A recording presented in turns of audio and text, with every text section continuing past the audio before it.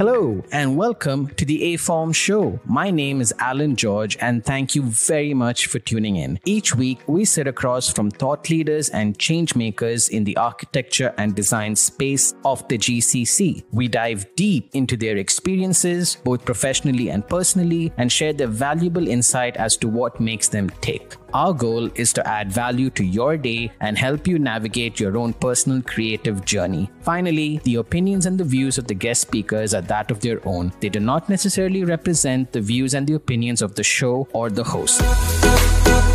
Welcome to the show, everyone. This week we are joined by Carla Conte, founder and creative director of Brand Creative. Carla and her team provide a truly holistic development and execution of brand. This is done through their offering of brand strategy, graphic design, and of course, interior design. Undoubtedly, this has allowed for Brand Creative to capture a truly unique market niche and multiple accolades along the way.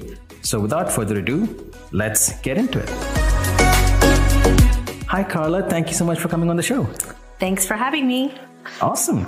Well, this has been kind of, months in the making. So we're very glad that, we're finally making this happen. Just to start off quickly, because I know a lot of designers listening in probably have heard of this word and think that they know it, but I don't think that they do, because it took me a long time to figure it out, whatever I know about it. And of course, that word is brand. So obviously, brand is something which is close to your heart, something which you obviously know a lot about. So for the creative designers out there, what really is brand and how does one design it? It is really one of those controversial words out there, especially when you're presenting to clients and when you're out there with the general public, to understand what actually brand means, because it's often associated with visual identity, logos, and even designers who you think would be far more savvy and have maybe a little bit more knowledge, really still think to this day that that branding really does mean logo and visual identity.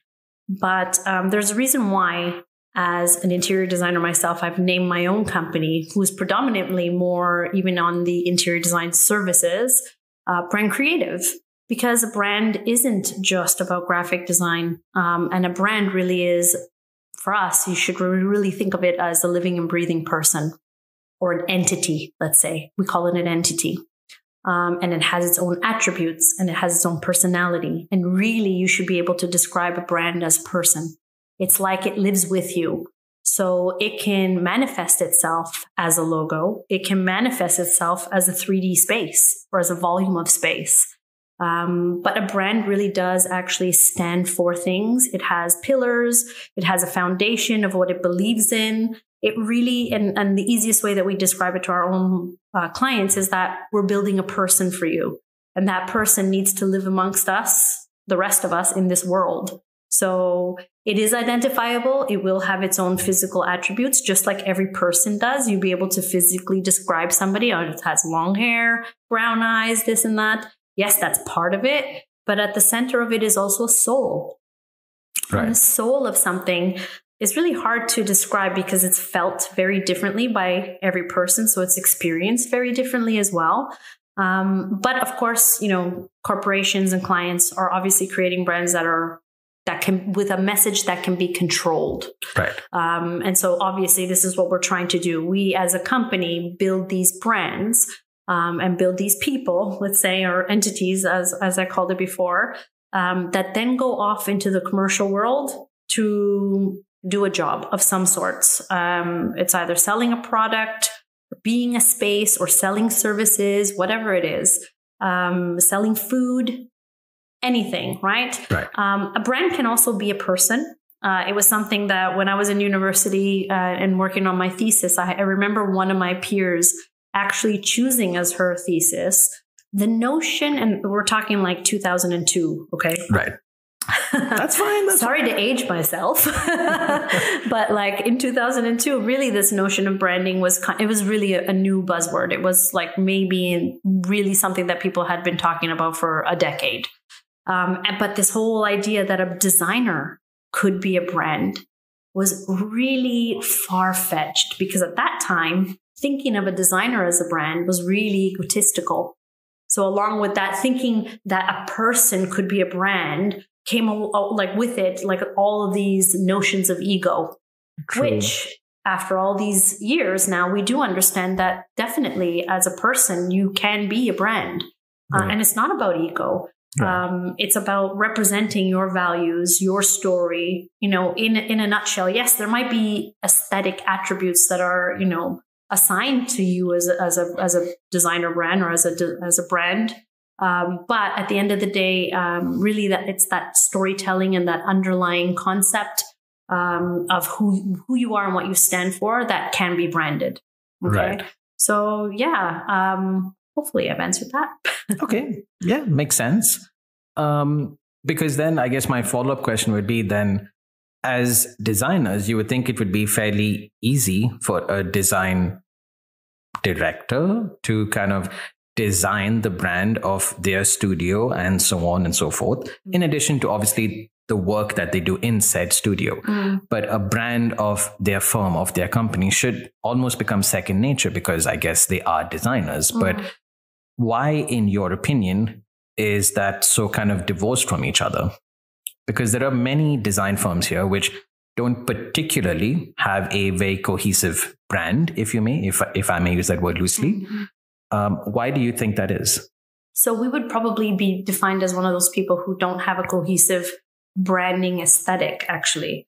We are completely diverse and versatile in our style and in our aesthetic. So if you open up our website and look at our portfolio, if you are someone who is looking for a very specific aesthetic, you'd probably find something that is really up to date and modern, but it would be a one-off.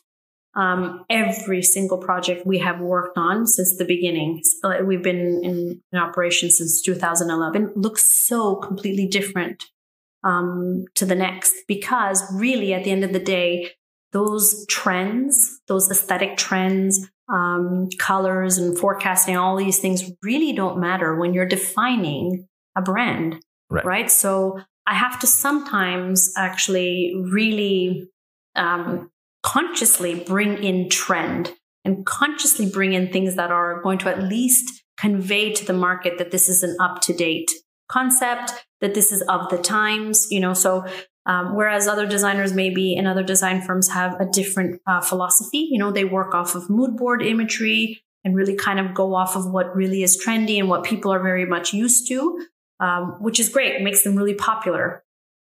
Right. And you can do things like that. I'm actually not even here to dog anybody.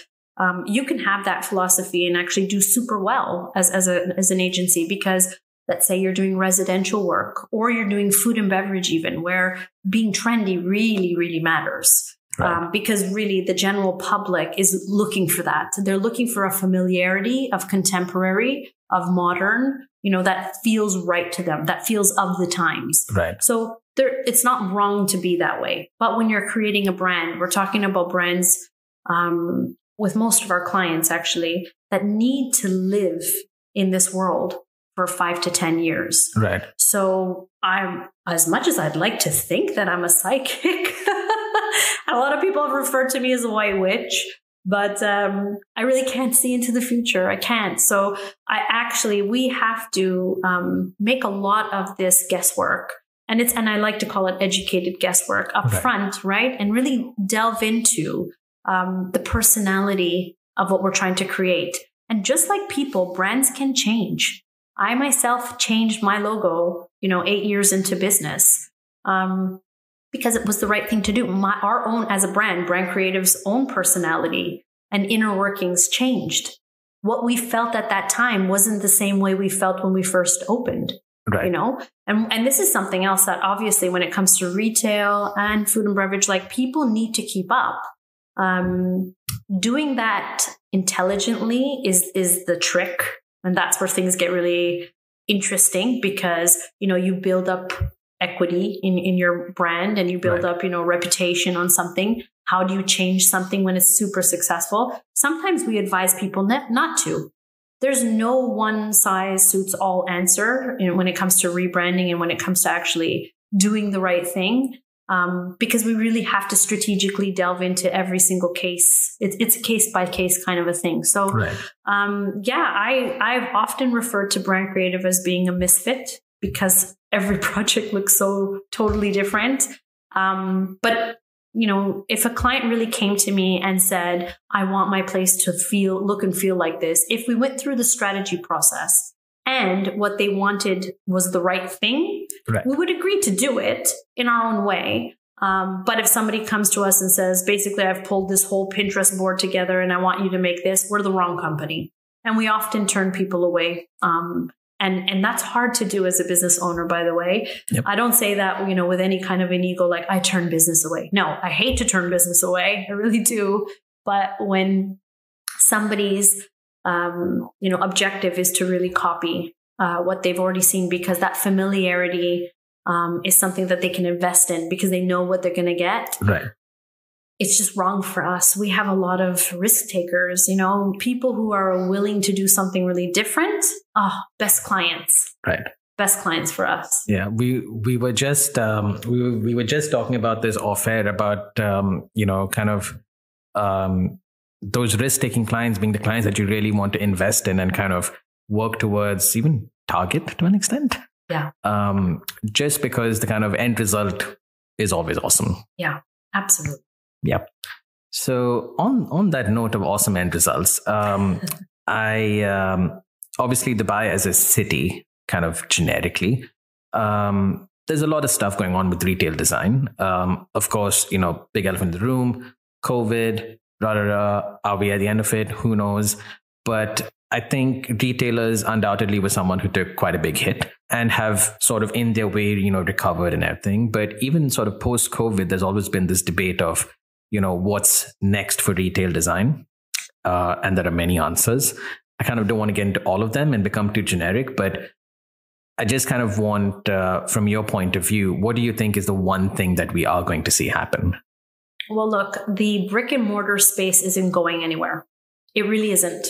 So I've been in this industry, and specifically in retail as a specialist, for almost 2 decades. It will be 2 decades in June. So I've been hearing the buzz term that retail is dead for 2 decades. And guess what? It's going nowhere, and not anywhere in the world is it dead. It's just evolved. It's changed, right? But even the ways in which we thought that it was going to change, people really just assumed that the change was going to mean a smaller footprint. That's not the case, actually. The digital experience really does do very well when coupled with an amazing experience space. So yes, we are purchasing things online, but yes, people are still making most of their decisions, especially on big ticket items like electronics or expensive clothing, in person. And the difference is, if I pull you into my shop in person, I've got to give you more than just my product. Right. So that entire experience, more than ever, is so well coordinated by the best retailers. And it's not just about offering something that's, a juice bar or, something, a playlist that's compiled by a DJ. It really is, it comes down to every single touch point, and not even that, it's even the people who are servicing you. Really, again, we talk about brand, selecting service staff and people who are actually, ambassadors for you as a brand that are highlighting that whole experience for you. Like sometimes people leave a shop and remember the person who served them more than the shop, which breaks my heart as an interior designer. Not that hopefully that's never happened in one of my spaces, but really, truly, when asked afterwards, there's a lot of people who will actually talk about the person who served them. And that just means that particular brand has done such a good job in kind of training their brand ambassadors, to kind of live and breathe, Hollister, Abercrombie and Fitch. They're like the perfect examples of that. Everybody's right. Beautiful, young, cool. You want to have a normal conversation with them. These are the best experiences because truly the brand has understood the demographic so well, right? So again, all of these things, like what does experiential space mean? That's a big word, and sometimes people don't even really understand. But it is comprised of many different things. And of course, there's that, application of the technical side of things and technology, which is always, I think, a challenging thing to do well. So integrating technology into physical space is a super challenge. And I think like even over 2 decades, I don't know how many times I've got it wrong, how many times I've got it right, but a screen is just a foreign thing to the human body, but has now evolved to being something we're so comfortable with in the palm of our hands. It's still hard, though, to make it integrate into an overall volume of space where it doesn't feel mechanical. Right. Because the best spaces, as you know, still kind of everybody describes, the biophilia and like a warm space and a cafe you can really sit in or a shop that feels very cozy. Well, try to put a screen in behind that and make it feel cozy. It's hard. So, again, I think like if I were to kind of summarize that going forward after COVID, it's that integration of technology because of how much digital we had to use because everything was online shopping. So kind of that bridge between that, the phygital, the Right. whole, the physical world and the digital. So that becomes, one important point. And secondly, the experience on all touch points and a good designer, even interior designers, this is what I believe, should be really advising their clients on all touch points, Right. So, and this is why brand creative exists in the first place. I am trained as an interior designer and an interior architect, but at the end of the day, I want to create brands. And if I don't talk about brand strategy and I don't talk about this as a really serious phase, as something that I get paid for, so it's not just one conversation. We actually often, even on our own design process, we tell people, we're like, you're not going to see any design for maybe 2 or 3 meetings because we've got a lot of research to do. We're going to talk a lot about target market. We're going to talk a lot about your competition. Everything is now on a global level. We're not even looking at who's next door to you. You can't create a brand even just for one country anymore. True. True. We are really globalized. Every concept has the capability of actually living all over the world. True. So our whole research phase is super important to us, and we do actually spend a lot of time on it. Right. I think that term that you had, phygital, was quite cool. It's kind of like twisting the wheels upstairs now. Yeah. But I think I want to maybe then kind of just digress a little bit, because I completely agree that putting screens, although like you said, our phones are kind of become an extension of self. I sort of agree that putting screens everywhere is probably not the best thing, but I kind of then want to get your opinion on things like AR, for example. I know that VR is completely virtual and that's maybe not the right way, but kind of this middle ground of augmented reality, especially for something like retail, do you think it actually has legs to go on? Absolutely. Like this is where I actually think that it makes my job a lot more interesting, and especially at my age, it changes things because of course I didn't start off that way. I only had to think about the built environment. And the minute you add in AR, you're just, the options of actually changing the mood of a space and that experience for that user, it just opens up in a way that I could never have imagined when I first started out in this career. So not only do I think it has legs to stand on, but obviously it is the future and it's just going to get better and better, of course, as things become more affordable. For bigger brands as well, our conversations with pharmacies and bigger brands that really have a rollout, like 100 locations plus, they can really properly invest in the technology of AR in a way that makes it feasible to actually be done. Right. At the moment, why you're not seeing it so much, you might see it at a design fair. Right. You're going to see it somewhere really special or at the airport in the duty free because they can really afford it. We're still in a space, sadly, where it's just not so affordable that you're seeing it in the everyday or in smaller boutiques, right? Where the everyday person can experience it. But also, I do feel that designers need to figure out and really spend time in that space of understanding the capabilities of AR to make it work well. Because often, sometimes I'll see it like in a duty-free environment, let's say, and it feels like it's just exactly the sample program that was probably sold to them. Right. And it doesn't really push it all the way. It's kind of just like a gimmick. It's not really doing much. And the gimmick is, and this is my thing about screens and technology and the gimmick aspect of things. Yes, I mean, look, in the Middle East, oftentimes things will be described as a gimmick, but we live in such an Instagram world here, and obviously that being the biggest platform of retailers, really it's the biggest way that people are selling, even skincare, fashion, accessories, all that. Absolutely the number one place. But really, nobody's really pushing the limits on how to do this well. And why am I not doing it? It's because I honestly don't have the type of client who can afford that yet.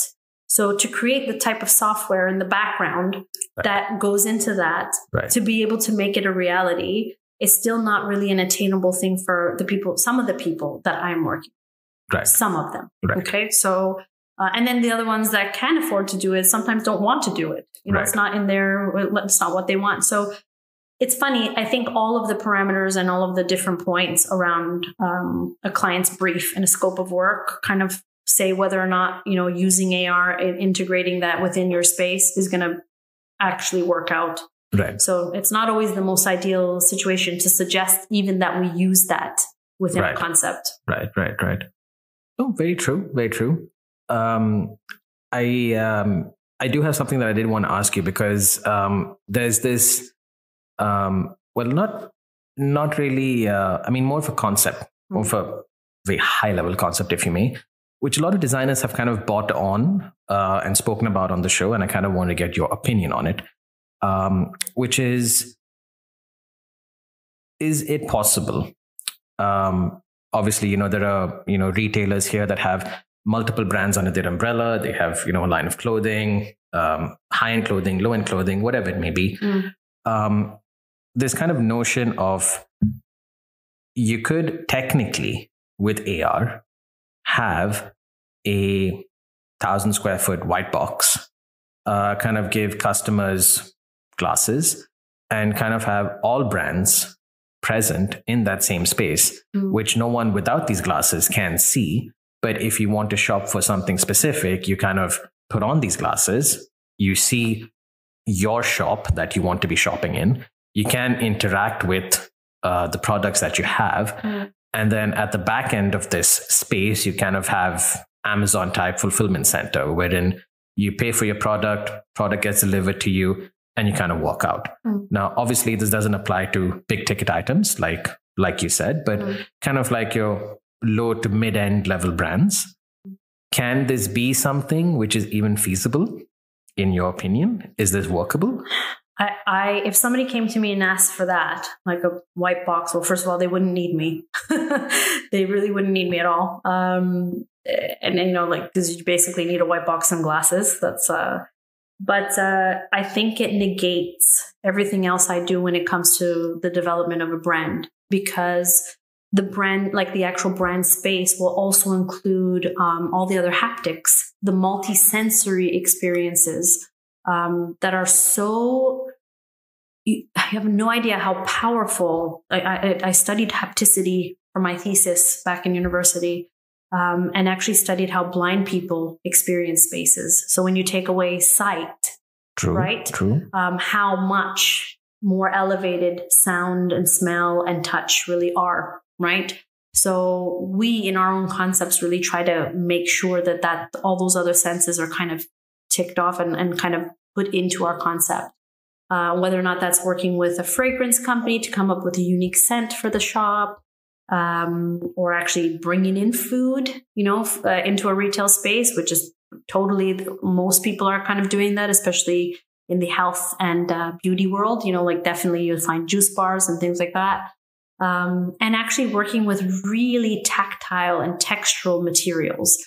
I think if you were to probably hook up the human body to machines that could actually detect emotion, cortisol, happiness, all these serotonin, all these other things, my guess would be that somebody who's in a real space is just going to leave that space with all these things integrated with such a far more like profound experience of that brand than if I went in, put the glasses on and left.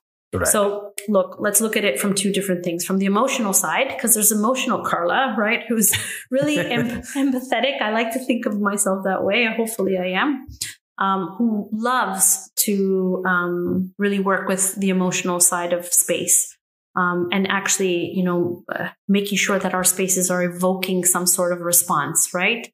That's not easy to do. And so that really means like you think about things that are nostalgic, you bring in color psychology into things, and it's really, really considering it's a human-centric philosophy to design. Right. And then there's the commercial Carla, who also thinks that, who knows, it's not, I don't think this, it's just proven.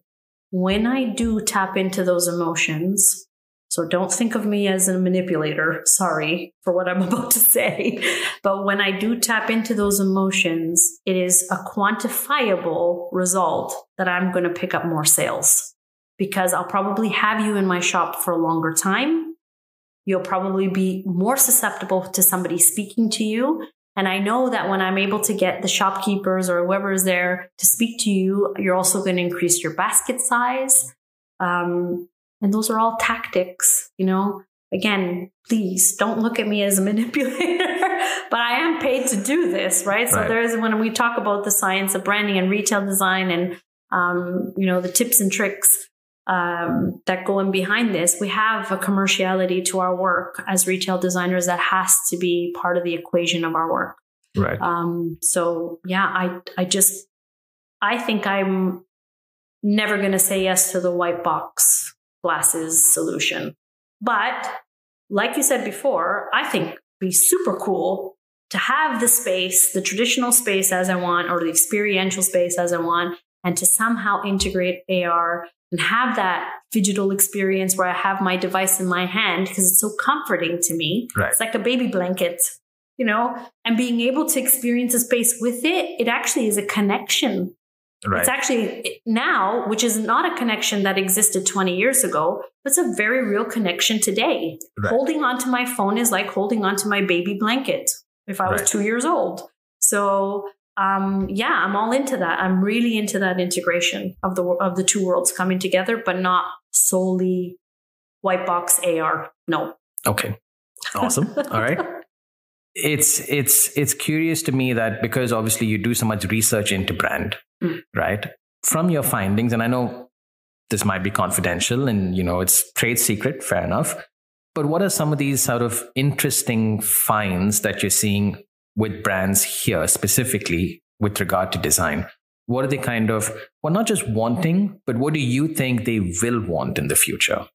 So I think like when we look at the research that has been done by heat mapping and things like that, and in terms of like what gets used the most, and it's it is really specific maybe to this region. Obviously we study like the different demographics, and when a brand that has originated here actually goes outwards, it's really interesting to see how differently a space could be used in Europe or North America. Right.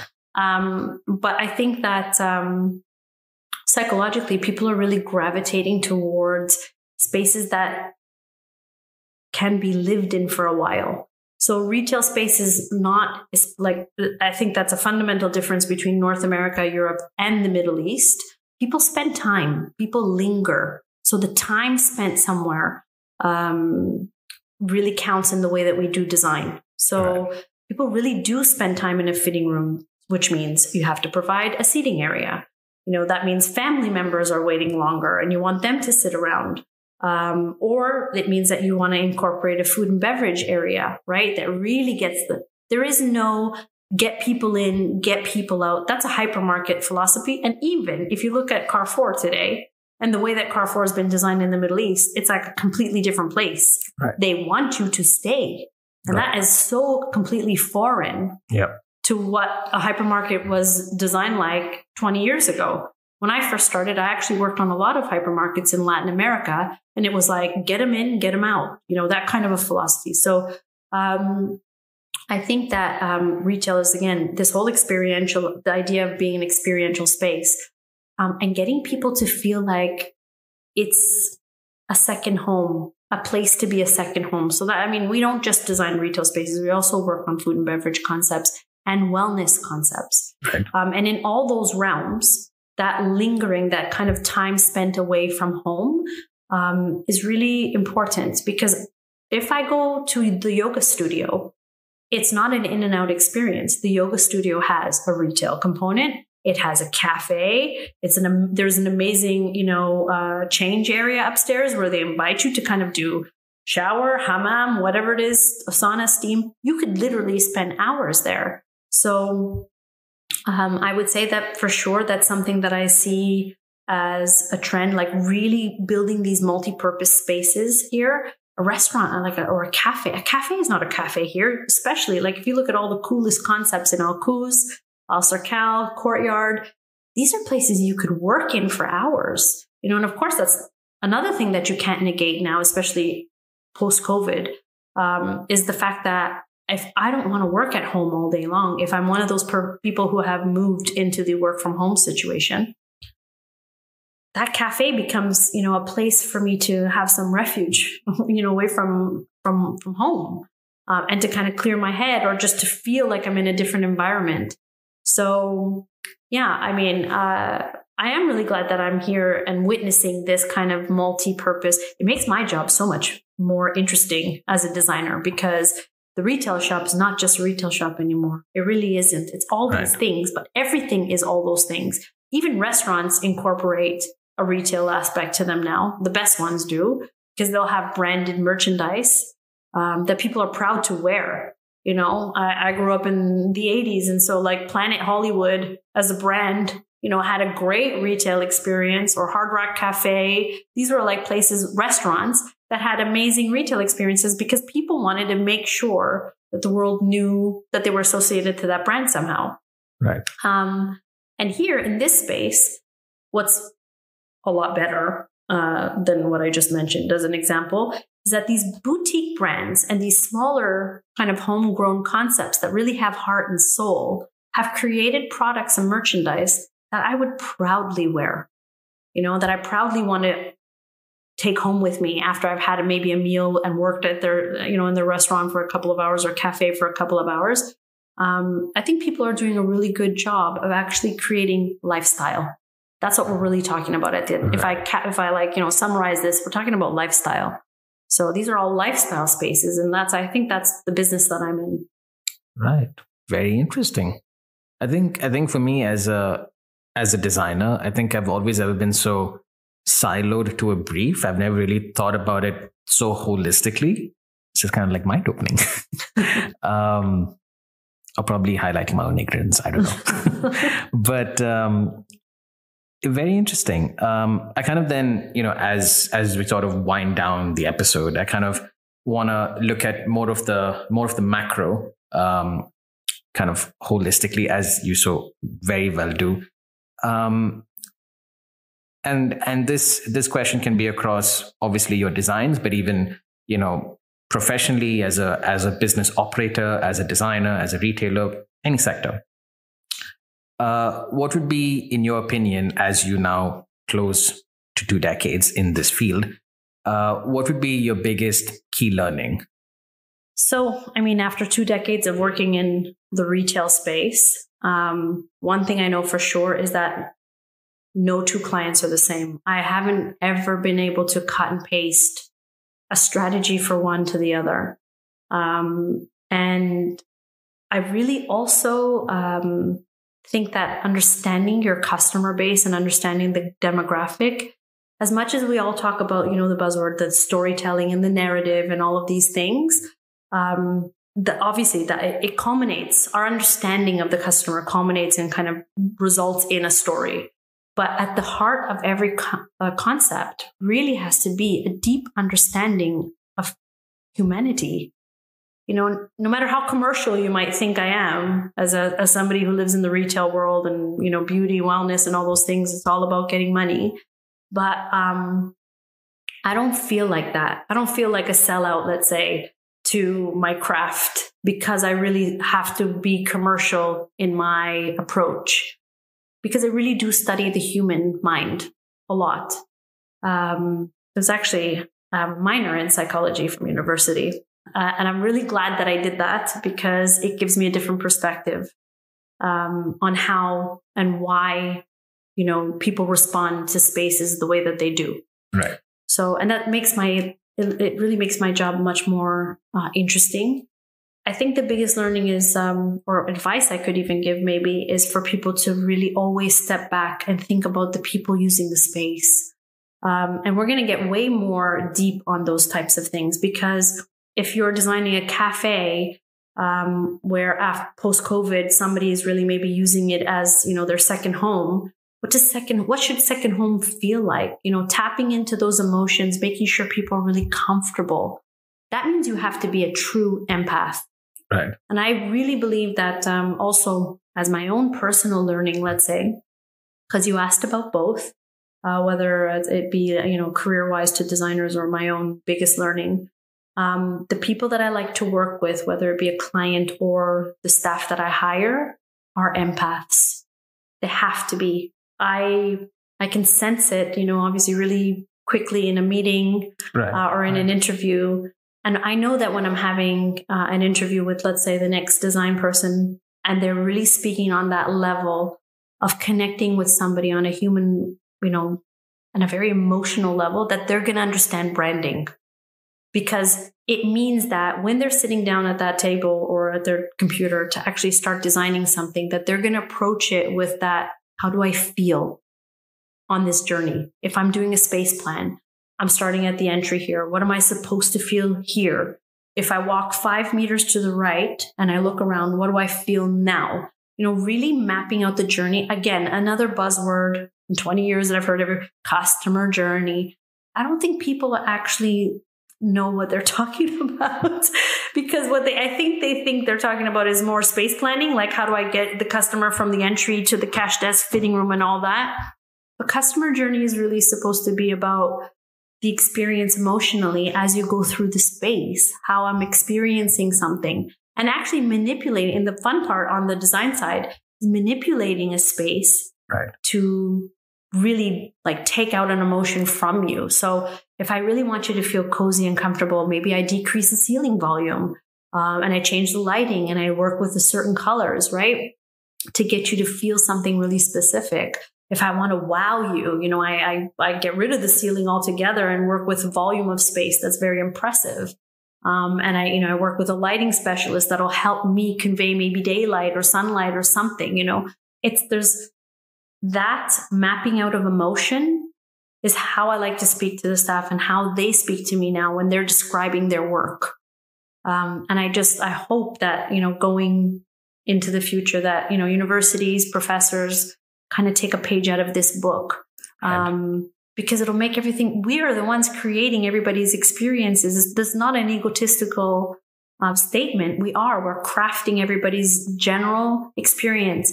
And I don't have to be the fancy starchitect, because how many people are actually experiencing that 7-star, 5-star hotel? Not everybody, but you know what? Most people are experiencing my pharmacy in a shopping mall, or my supermarket in a shopping mall. So I actually feel this profound responsibility to make sure that I'm creating nice spaces for people to really feel like the quality of their life is improved. Right. Almost feel like I should, kind of raise a flag. I'm like, yes, this is what we're doing. I was going to say, do you want a hug? No, but that is so true. I never really thought of it that way, but that is so true. Yeah. We are empaths. Yeah. It's very, very true. If you're doing a good job, you're an empath. Yeah. I believe it. The people whose work that I admire so many. There's a lot of people here who are really good designers, by the way. Because a lot of people like to dog us and say this and that about the designers in the Middle East. But actually, there's some really talented people here. Yeah. So as a final question, you can sort of take your time to answer this. It's kind of to just see where your, kind of mental space is at. What are you curious about at the moment? It's kind of just that. So the question is, of course, on the show, it's known to be the utopian question. And it's pretty self-explanatory. It's a risk-taking client, as we described earlier, comes to you and says, Carla, this is the space that I have. It's, retail 2,000 square foot type program. And it's wherever you need it to be. And it's pretty much a blank check.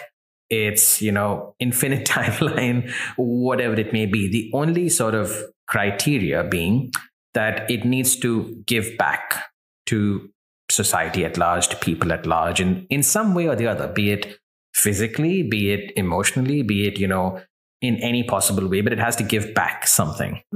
So what project is that? What do you think it would be? What would you do if you were given that? Well, it's exactly what we were talking about before. It's this idea of lifestyle.